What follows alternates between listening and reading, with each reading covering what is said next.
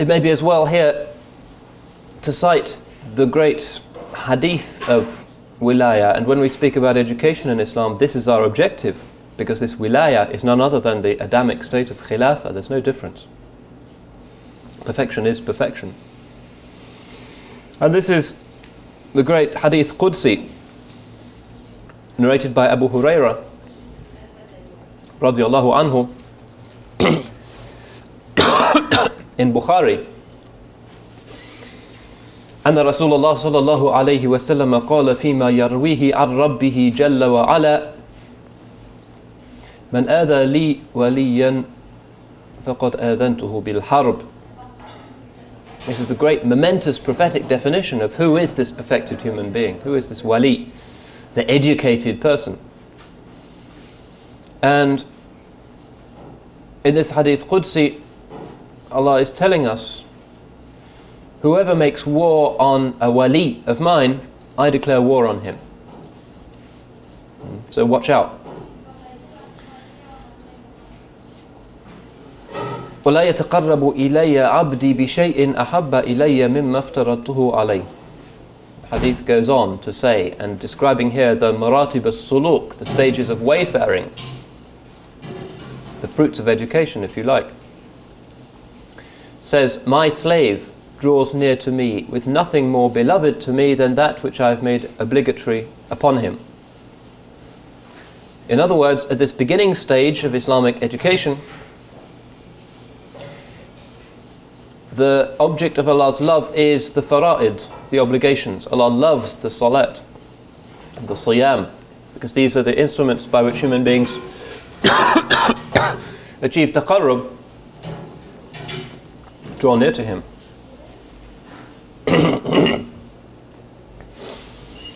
And then the register of this hadith Qudsi subtly shifts. وَلَا يَزَالُ عَبْدِي يَتَقَرَّبُ إِلَيَّ بِالنَّوَافِلِ حَتَّى أُحِبَّهُ. And my slave, remember the abd, which is the glorious description of the human wayfarer here.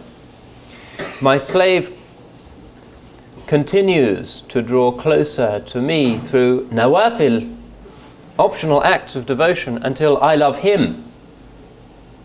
So at the second stage, the love is not for the ibadat, for the fara'id, the love is for the one who is practicing those practices.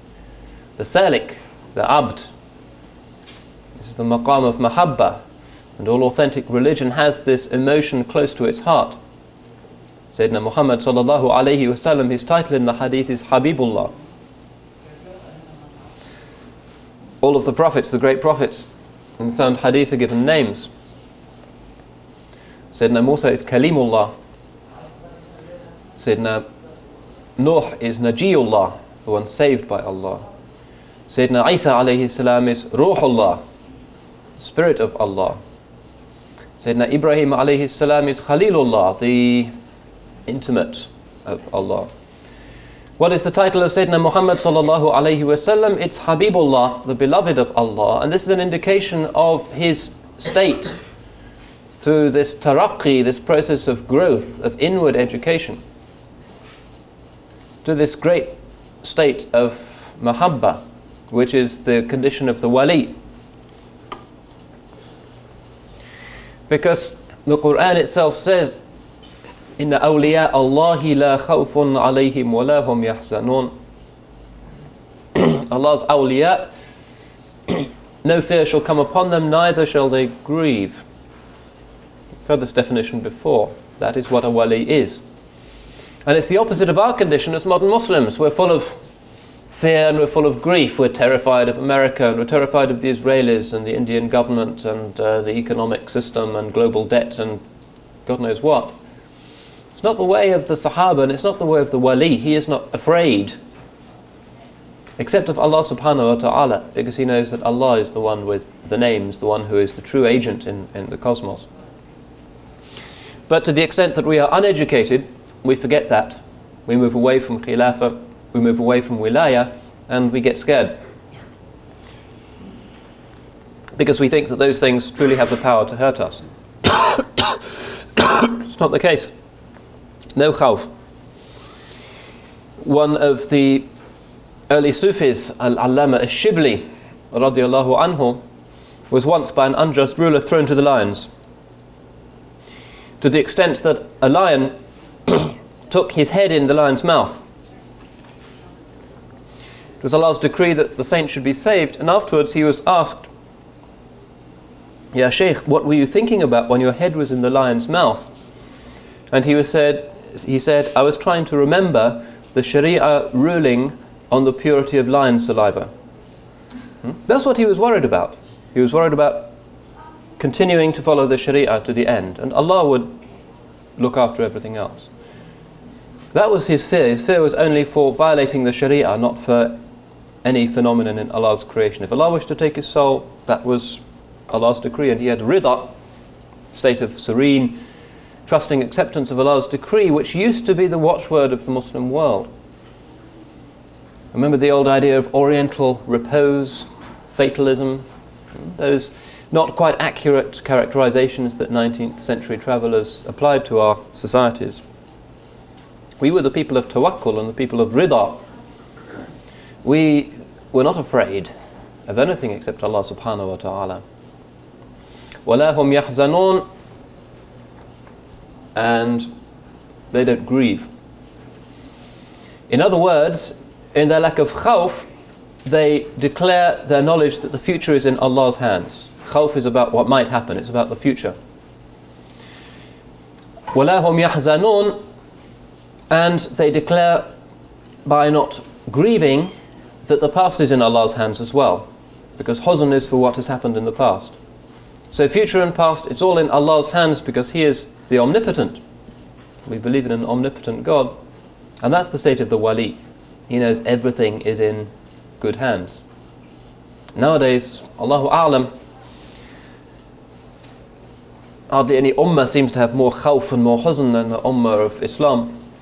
This kind of panic seems to have set in. Everybody's ganging up on us. Paranoia. This has nothing to do with the spirit of Islam, and it's an impugning of the very principle of tawheed. We should be the ummah of tawakkul. Of all peoples, we should know that history is in good hands and that we have nothing to worry about. We have nothing to worry about.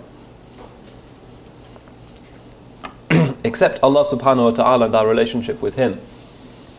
We should look to our tahara, we should look to our ibadah, we should look to fulfilling all of those aspects of Sharia which it is humanly possible for us to operationalize in our context. But we should not be worrying about global Masonic conspiracies and threats of this, that and the other kind, because that's chimera, that's part of the zulumat, the shadows, has no reality, it has no energy, no inertia of its own whatsoever. Dynamic principle of the cosmos is exclusively divine providence. Amazing that we should have lost sight of this. But the ummah is becoming an ummah of jaza', of panic. To get back to the hadith Qudsi, فَإِذَا أَحْبَبْتُهُ, Allah is saying, and when I have loved him, the wali, كُنْتُ سَمْعَهُ الَّذِي يَسْمَعُ بِهِ, I become the hearing with which he hears. وَبَصَرَهُ الَّذِي يُبْصِرُ بِهِ, the sight with which he sees. وَيَدَهُ الَّتِي يَبْطِشُ بِهَا, and the hand with which he strikes. وَرِجْلَهُ الَّتِي يَمْشِي عَلَيْهَا, and the foot upon which he walks. وَلَئِنِ اسْتَنْصَرَنِي لَأَنْصُرَنَّ وَلَئِنِ اسْتَعَاذَ بِي لَأُعِيذَنَّ, and if he seeks victory from me, I shall surely grant him victory. And if he seeks my protection, I shall surely grant him protection. Again, an allusion to the future and to the past, the maqams of khawf and huzn which are to be moved beyond.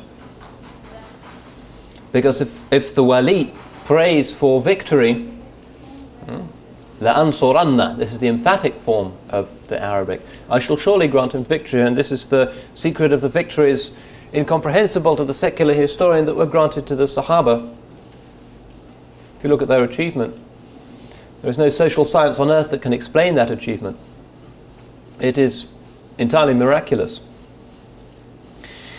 And The Sahaba, when they set off on those extraordinary adventures, did not say, well, the Byzantines are strong and the Sassanids are strong and maybe we're at danger. They didn't think in those terms at all.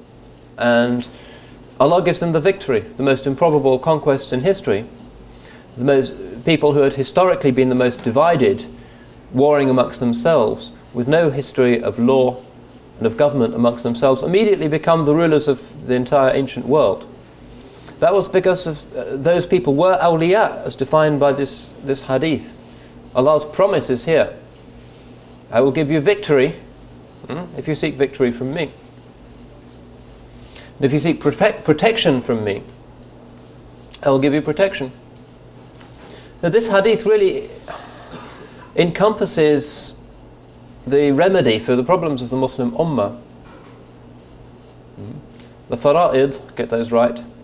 The nawafil, get those right, really right, and then you will be in this maqam of mahabba, in the joyous, loving relationship with Allah subhanahu wa ta'ala, and everything else sorts itself out, and you'll see that all of the apparent difficulties and obstacles in the world are illusions, shadows compared to the power of Allah. But somehow we have gone down the modern path of attributing real power, real hawl and real quwwah to what is other than Allah. It's not the way of Tawheed. Tawheed, when truly internalizes, brings about a sense of absolute serenity, and that's why it's referred to as an-nafsul mutma'inna, the soul at peace. The final solution to all problems of stress, nervousness, agitation,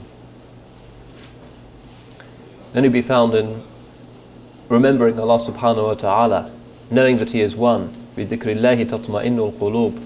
By His remembrance, hearts are made tranquil. By nothing else.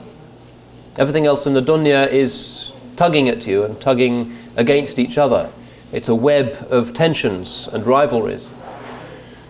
Peace, sakina, is only with Allah subhanahu wa ta'ala. The nearer you get to the center, the more harmony there is.